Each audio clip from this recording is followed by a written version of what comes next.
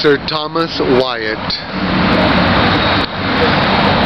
The long love that in my thought doth harbor, and in my heart doth keep his residence into my face, presaith with bold pretense, and therein campeth, speeding his banner, she that me learneth to love and suffer, and will that my trust and lust's negligence be reigned by reason, shame, and reverence with his harines taketh displeasure, wherewithal untie the Hurties forest he fleeth, leaving his enterprise with pain and cry, and there him hideth and not appeareth.